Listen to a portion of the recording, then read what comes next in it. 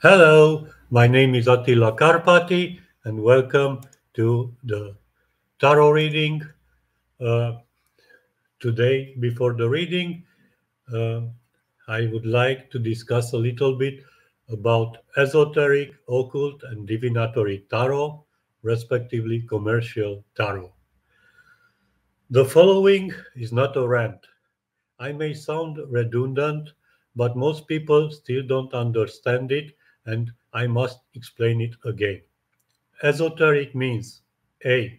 Designed for or understood by the specially initiated alone. B. Requiring or exhibiting knowledge restricted to a small group or difficult to understand. The word occult has a similar meaning. Occult may mean secret, not easily apprehended or understood, mysterious, hidden from view, or concealed. Divination, conversely, refers to the art or practice that seeks to foresee or foretell future events or discover hidden knowledge, usually by interpreting omens or using supernatural powers. Divination is a fancy formula for fortune telling.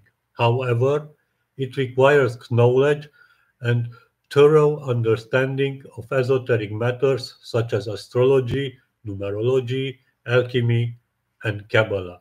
It is a matter of learning.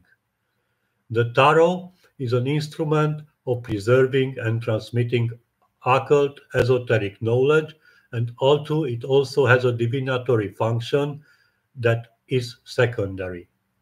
Most modern tarot decks originate from or have been copied from the Rider-Waite deck. However, the Rider-Waite Tarot is a commercial deck with low esoteric content.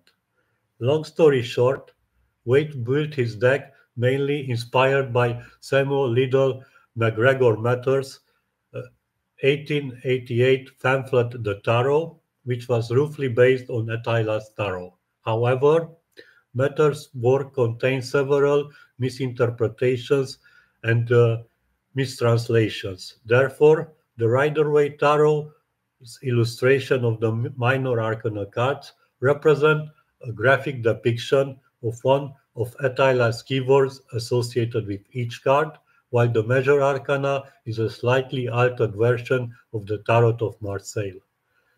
Attila published his deck in 1789, specially designed for divination. Unfortunately, most of his original work has been lost or remains untranslated. The works of his pupils have been mainly used as a reference for his deck. Based on the design of some cards, we may suspect that their meaning was based on astrology, but identifying a particular system is impossible. His work subsequently copies and alterations affected and harmed its original content and meaning. The most representative example is the Rider-Waite deck and its various clones.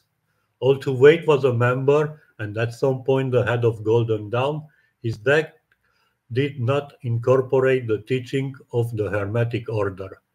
Pamela Colman Smith was also a member of the order, but like Waite, she was also Christian and disconsidered divination. The Rider-Waite deck was conceived for the sole purpose of commercial interest, but failed to succeed. The man who eventually managed to capitalize on the Rider-Waite deck was Stuart Kaplan, the founder of US Game Systems. Therefore, it is fundamental to discern between esoteric and commercial tarot decks and practices. Most people still misuse and abuse terms such as occult, esoteric, and divination. Esoteric also means knowledge based, yet most modern works are intuition based and speculative. Both authors and publishers are seeking commercial success and not widening or understanding. Actually, dumber is better. After all, their goal is not education but making profit. What is largely available and easily accessible is rarely esoteric but exoteric. Exoteric refers to knowledge outside and intended for a person's experience and can be fully appreciated and understood by anyone, in contrast to esoteric knowledge. Exoteric means common knowledge. Tush is esoteric means extraordinary, exoteric means ordinary. As a result, most modern tarot decks and tarot-related books are ordinary and strictly commercial. Genuine esoteric decks are extremely rare.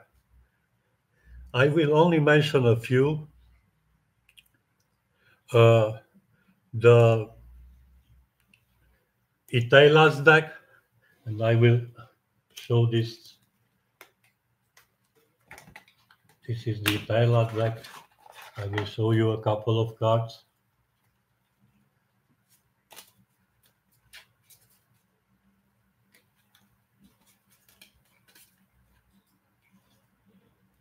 This is the Attila's deck. Of course, the famous Crowley's deck, the Thoth Tarot. Another esoteric deck is the Magic Tarot of Frederick Lionel, a very beautiful deck and a very interesting book with with an original philosophy, and not at least the alchemical Jungian Tarot, the Tarot by Robert Wang. It's also an esoteric work. I will put this back to be seen.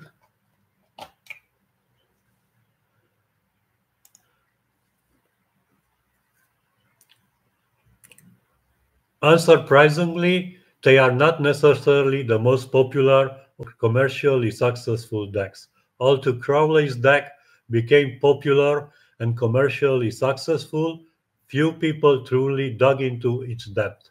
Sometimes genuine occult esoteric materials can be found in the wide open, but few people will see and understand their value. At the bottom line, it is your choice. You are here because you want to understand, put real effort into learning, or you are here content to be a useful idiot. So this was my introduction for today. I think the matter of esoteric,